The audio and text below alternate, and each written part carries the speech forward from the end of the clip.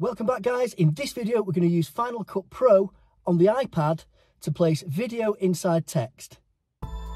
So here we are in Final Cut for iPad, and I'm going to use this clip of Georgie walking along what appears to be a very windy cliff top somewhere. So the first thing we want to do is tap this symbol in the top right here to open up the effects panel. Then we're going to choose titles, and we're going to grab this essential title and drag that over the top of our video clip. Resize it so it's the same length as the video clip, and then with that title highlighted, we're going to open the inspector. Tapping on text here is where we can edit our text. Let's write text. And then we're going to use this slider to resize the text. Make it really big so that it covers the whole screen.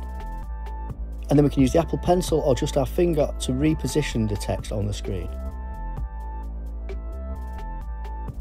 Okay, next thing we're going to do is blend mode, scroll down to the bottom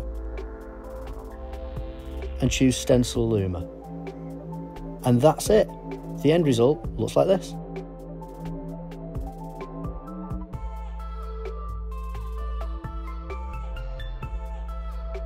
So if you have any questions at all, ask me in the comments. I'll be really happy to answer anything. Thanks for watching. See you next time.